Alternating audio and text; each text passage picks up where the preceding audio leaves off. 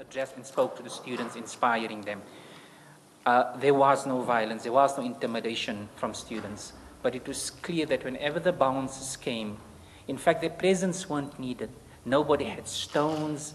There was no weapon of any kind whatsoever. One can understand at a meeting like this, people are going to speak in a way that expresses what is felt deeply. So I want to just come to yesterday. Yesterday near the fountain, this on Wednesday, and a few academics, about 4 of us, went down, as I said, primarily to monitor, to see whether there's any violence from students, and I'm saying clearly, it is clear there was no violence, there were no threats of violence from students, but also to see how the security responds. And at about around 12:30 yesterday, some of these bouncers came down, and it appeared quite clearly that these guys were ready for some action. And it was at the time it was told students, just sit down, they were singing, and that's all. That's all they were doing. But after some while, and as I said, it appeared clear to me and to some the others there that something was going to take place here. And then a few minutes later, they chased the students. That is when they started using pepper spray and sprayed people in their face. What I'm saying, it was clear that this was a violent reaction. The students were not violent. The students all the time, and I'm speaking about UJ, the University of Johannesburg, since yesterday, there was no violence. And as my colleague said, if yesterday was terrible, and we heard it was even worse at the Doornfontein campus. So I just wanted to say that we agree that the requests and the aspirations of the students are just and fair, and that we want to ask management, please deal with the students better. There is no need for these bouncers. They've been the whole year. Everything can be solved. Students do want dialogue with management. They do want to speak with management. Yes, we can also understand the concerns of management, but these concerns of students, surely it is clear, and we ask management to at least ask management that these bouncers be removed. It creates a climate of intimidation, and it prevents any meaningful dialogue. We need to have a dialogue between management and students so that things can go forward. But it's going to be very, very difficult with the presence of these bouncers and this type of security and fear response. Thank you. What's your name? My name is Shahid. Full name, please. Oh, my name is Shahid Mati.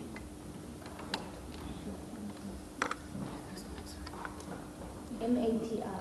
M-A-T-H-E-E.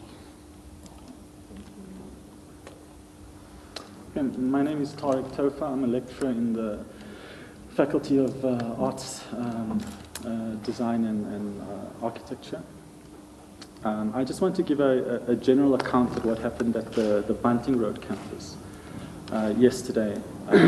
So the Bunting campus is one of the many UJ campuses, and it's one of the smallest ones.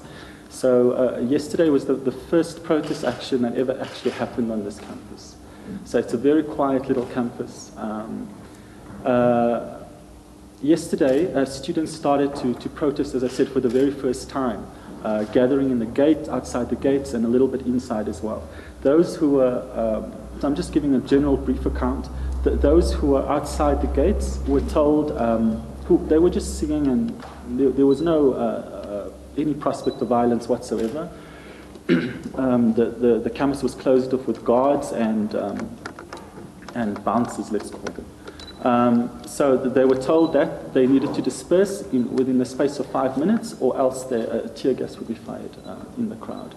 The students then dispersed, and they entered the university through other entrances, and they gathered in the center of the campus at the student center.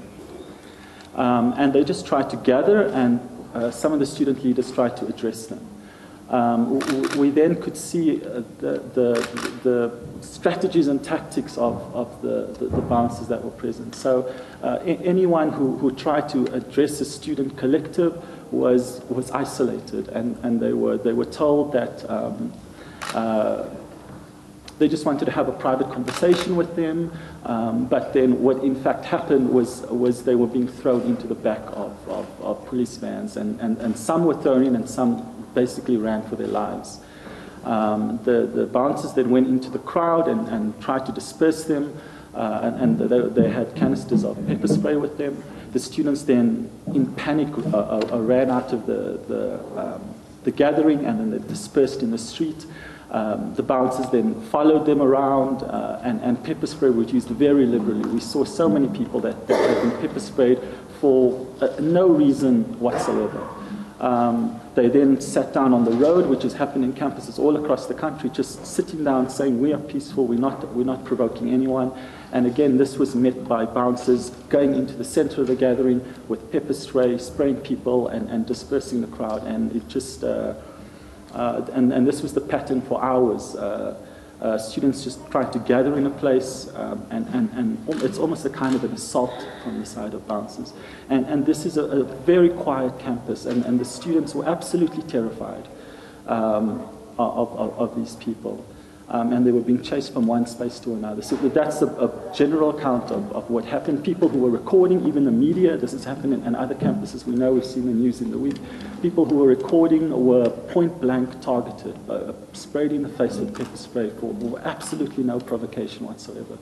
And we are speaking as just people who are incredibly concerned. These are children that sit in our classrooms, and we teach them. And when we see the way that they are treated, when no provocation is coming from them, it just it goes against everything we are at this institution to do. And because they are people that we teach, we relate to it on a very personal level, and it's absolutely horrendous, and they are terrified. And I saw this for myself yesterday. And if we look at, and there's plenty of individual incidents we can speak about where we speak exactly how these things unfolded. This was what happened on the campus where I teach yesterday. But if we look at the broader picture, you know, when UJ entered the scene very late in this protest movement, and for literally months, literally it was months, there was no damage to property of any significant kind. It only happened much later in 2016, at the end of February. So, but even before that, there was, you know, there was a document compiled in December last year by two UJ academics, Professor Jane Duncan and Professor Pierre Paolo, where they accounted the first few months of protest action at the university and accounted all of the abuses of the private security. And it's all in a document and was published by Right to Know. And that happened before any damage to property of any significant kind. Now, I could see it even just yesterday, even though it was this timid crowd who hadn't even protested on the campus before. By the afternoon, people were really, by being treated in this way, by continuously being clapped over the head by these huge bouncers, they were afraid, they were angry, and that was just one day. This has been going on for months, for a year, in fact. So it's the violence that has happened from the management side, the bouncers that they've employed, and from the student side. We abhor violence. We don't support these violent measures in any way. But there's a predictable pattern in this, that the way that they are brutalized is causing retaliation, and it's created a situation that is incredibly tense and consistently volatile. And really, we need new kinds of strategies to deal with this. Everyone is saying they want dialogue. We really need this kind of patterns to stop. We need these. The bouncers it's getting worse. It's not lightening. The tactics are getting worse. The numbers are increasing. We really need to rethink and have a new imagination about how to deal with these issues that is grounded in the understanding of what the issues are, which everyone believes is just. The call for quality free education, and really put forward a pathway and clear milestones and clear goals of how we're going to engage with these issues. Thank you. Last three questions, very simple. Were there police witnessing the private security yesterday when they were attacking students? The other question is, it's being accused that the students student leaders are being targeted and being arrested or detained by the police or the security. Could you speak to that? And the third question, a bigger question, what do you think the responsibility of the university leadership, vice-chancellors in particular, are in this instance? We understand, of course, many of the demands for equality education is an issue essentially for government, but inside that, what are your expectations of your VC? Okay. At Auckland Park campus yesterday, there were members of the South African Police Service standing as witnesses. They did not participate in the brutalizing of the students, but they were witness to it. In terms of, if I'm allowed to reflect from last year, the 141 staff and students from UJ and WITS were arrested the first week of November, around about the 5th of November. After being released, those very students that very night when they were released were asking for open dialogue. They were not angry, they were not aggressive, they were asking for constructive ways forward. That was taken directly to the VC to say, please, these young people are wanting to dialogue with you. They wanted an open meeting. The response by management, which I was witness to personally, was to identify 30 students, possibly student leaders. They knew them by name. They called them in one by one, did body searches, had a whole security regimen going before allowing them in one by one into Madibeng. Madibeng is the UJ management office sector or section, where they had a closed meeting. Nobody was allowed in. None of the staff were allowed in as witnesses or contributors. And that is what management is claiming as their attempt to dialogue with students. Thus far, we are still waiting for the documentation or transcripts of what took place in Madibeng with those individually identified 30 students. And then in terms of the way forward, I do think parents, community leaders, traditional leaders, and religious leaders should be consulted, because as I said previously, I believe we do have the intelligence to go beyond these draconian Neanderthal kind of approaches to our students. These private security or bouncers are not trained in a constructive way. They come in and you can see they are purposefully intimidating and threatening, sometimes verbally, sometimes non-verbally. In particular, there was one bouncer who was threatening me non-verbally, giving me head indications and with his eyes telling me to move, to get away, and standing with his hands in his pocket, jiggling his spray cans to intimidate me. And small as I am, I'm not intimidated by however big a person is. But the young ladies who were standing behind me, who are my daughter's age, who I had been engaging with before, they started verbally intimidating those young ladies. There were 3. And those young ladies were just standing there making jokes. For about 10 minutes, I was actually engaging with them. And I could see no reason why this gentleman was intimidating those particular students and telling them about how they must finish studying and get off campus and things like that. That was not the place of those private securities. That was before security, who were in full riot gear, came on and started pushing and shoving and just telling people to get off campus. And when I asked them, I said, I'm a staff member, do I have to leave? The gentleman in full riot gear said to me, it's better if you go now, you can come back later if you want to. So I'm not sure what the strategy is, but I do believe that we have more constructive and better equipped people than private security to help us navigate the way forward. It does sound like management isn't willing to listen. If you've raised these concerns about private bouncers since last year, is Professor van Rensburg willing to listen to the concerns of students but also lecturers Then I have a question for the SRC President. I see some injuries that you suffered. Could you just tell us how you got those? Is that from yesterday, the altercation yesterday? Okay, yes. First, before I answer that, look, when we reopened on Monday after recess, I called for a consultative meeting with both the students and the wheelchair management. Just after that, they sent me an invite to discuss the announcement of the minister. I refused to go to that meeting because I purely believed it was wrong for me to attend a meeting discussing fee increment without having spoken to students, getting their mandate on what is their views. And on the 20th of September, I wrote to the acting Vice Chancellor, Mr. Van Schoor, that can they please allow us a process to reopen and ensure that we consult all stakeholders who are affected by fees. They shut the door on us. They never wanted to come to our meeting. Actually, they sabotaged our meeting.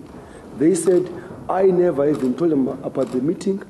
They never came. Even after there was clear signs of violence on campus. No, colleagues, let's try to go down to students and hear them out. I found 6 bouncers at the door waiting for me, saying I must have an appointment to engage with the DVC of Student Affairs or the Vice Chancellor. So yesterday, as my colleague said, there wasn't any form of provocation. I could see that the bouncers were very ready because that's long fat sticks. So the van parks on the corner. It's just because it was on the front of us. It parked on the corner of the gate, allowing students to confront the bouncers, which was very wrong. I thought the van would be at the front of between the bouncer and the students, in the middle of them. Because our agreement, first of all, with them, we have met the MEC of Safety in Gauteng, and we agreed that they would not allow bouncers to directly deal with students, handle students. That is the role of the state, to ensure the safety also of both the students and the management and the property. So we're shocked when students get attacked by bouncers and you've got police standing folding their arms. I was the first to be attacked. There's one bouncer who targets me every time when he sees me. And the fellow came to me, says, "Weirlo," and they all came towards me. Even before students could start doing anything, they all came towards me. Pepper sprayed me. They hit me with that big, long wood stick. And I fell on the ground. As I fell, they continued to pepper spray me. They hit me with those things. Then the students came to lift me from the scene. Only then, then there was also a force of bouncers at the back of those hitting me. Then they're throwing things to students. Students, they responded with stones too.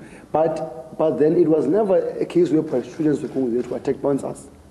So generally, bouncers went there to ensure that after we arrived there, they attack us. Because there was no threat, students had no sticks or weapons. Sorry, can I just ask a question? Myself and my colleagues who've just come from the VC's office, we had an interview with him about this, because we've been on campus in here and bits and stuff since last week, and we were outside Auckland Park yesterday when it happened, and we were in Doornfontein last night when we were also targeted and the students were attacked and stuff. So we asked him for his comment on that, and I'd like to hear your opinions as the lecturers and as the SRC on what he said. He said to us that they deeply regret the actions of the private security, that there's an investigation underway and they're dealing with that, and these men basically overstepped their mark. As we explained to you, these guys were moving on Joe Slovo. A media briefing currently taking place at the University of Johannesburg. A member of the SRC, a lecturer and fellow academics briefing the media with regards to private security and their attitude and behavior towards students. We have been hearing from the SRC representative there talking us through his own own personal ordeal with these private security that is on campus, and the way that they've been dealing with these students who've been protesting alongside #FeesMustFall. We are going to take a quick break, but we will continue this discussion and take a listen into what is being further said here. But stay with us on Express Lunch. I'll see you after this quick break.